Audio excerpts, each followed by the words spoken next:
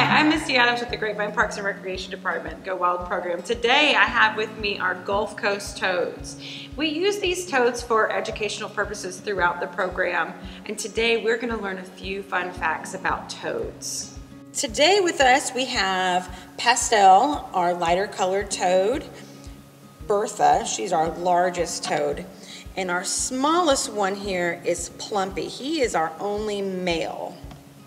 These toads are amphibians and are of the subclassification toads, which means that all toads are frogs, but not all frogs are toads. So what is the difference between a frog and a toad? Toads exclusively live on land. So they will have their life cycle in the water. They will lay their eggs in the water, but they will emerge out of the water as frogs, and they will stay on the land. Frogs will live a lot more in the water. Toads are much bumpier. So here you'll see that my toad looks very rough. Well, she is. She uses that to blend in with her environment or to camouflage. Frogs, on the other hand, will appear very smooth and slimy, and if you touch a frog, they will be slimy, and that slime that they excrete helps them move through their environment.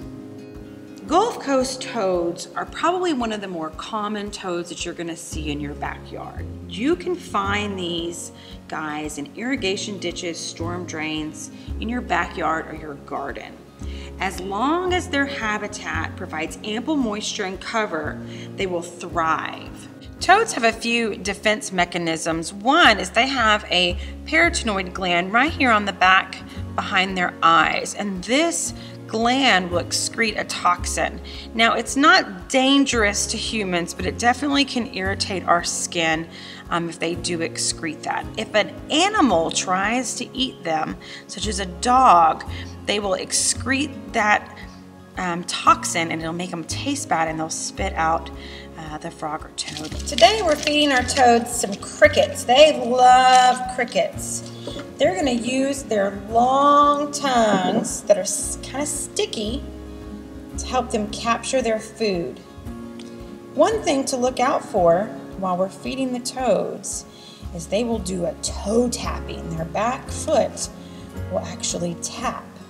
And this is to help attract the food to them, or to keep the prey moving so that they can see it. They sometimes call it Morris toad. Thanks for joining me today and my Gulf Coast toads as we explored the difference between frogs and toads. If you want more information about the Go Wild programs, visit gograpevine.com/Go Wild. And as always, remember to thrive outside.